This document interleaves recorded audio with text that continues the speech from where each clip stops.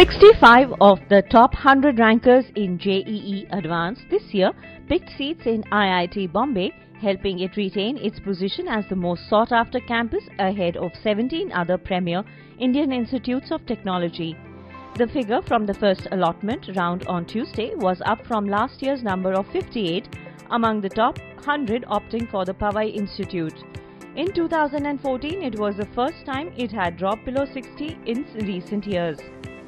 IIT Delhi was the second choice with 30 students choosing it, a drop from last year's 36, followed by IIT-Madras and IIT-Kanpur, who were at a distant third and fourth position with 3 and 2 students respectively. More than 1 in 4 in the top 1000 rank holders also chose the Mumbai campus to spend their next 4 years. The opening and closing ranks for CSE at IIT-B were 1 and 59, indicating that most in the top 60 have chosen the program. At IIT Delhi, it opened at 31 and closed at 102. At Kanpur, it started at 26, and Chennai, the opening rank was 61.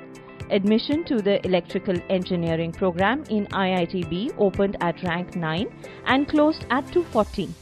CSE was among the most popular choices at IIT-B and IIT-D, followed by electrical and mechanical engineering. Students' choices indicate that they do not pick institutes just for academics and campus life, but a lot of them are influenced by what is in store outside the campus too. Academically, all the older IITs are comparable, but Mumbai and Delhi are big metros and manage to attract more students.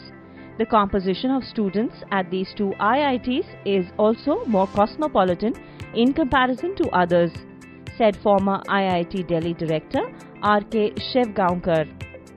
Of the close to 25,000 students who registered for IIT seats, around 10,000 got allotments on Tuesday. Around 17,215 students got allotments in the 22 NITs. Not a single seat in the IITs was vacant after the first round. Only 112 seats are vacant in NITs in states such as Sikkim, Nagaland and Arunachal Pradesh.